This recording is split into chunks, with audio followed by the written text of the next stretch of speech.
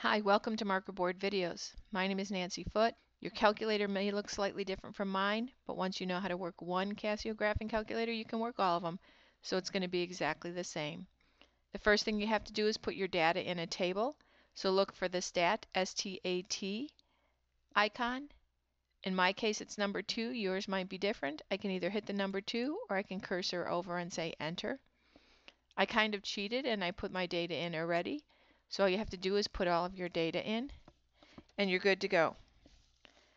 Once you're done with that, you're going to press graph. Now if you'll notice, none of these say graph, but I have a little arrow here. I'm going to press F6. That still doesn't say graph. I have a little arrow here, and there's my graph button. I'm going to graph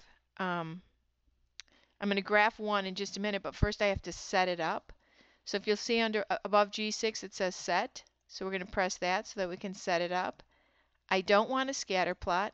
What I want is a box and whiskers plot. So again, none of these say box and whiskers. I'm going to hit the arrow, and there is box. So I'm going to hit that, and now I'm good to go. Anytime you want to return to the list you were at before, just hit exit. That's like a back arrow on a calculator. Let's make sure it says X list, list 1. That's where we put the data, was in list 1, so that's good. Alright, we're going to hit exit to go back to that previous screen, and we're going to tell it we want to graph. So there's our graph, and that's our box and whiskers plot. Yours may not be in color. That's okay. It's going to look exactly the same.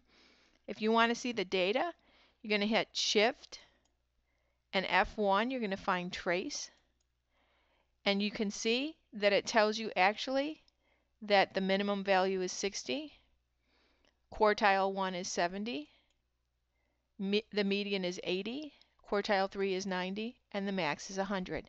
And that's how you make a box and whiskers plot with a Casio graphing calculator.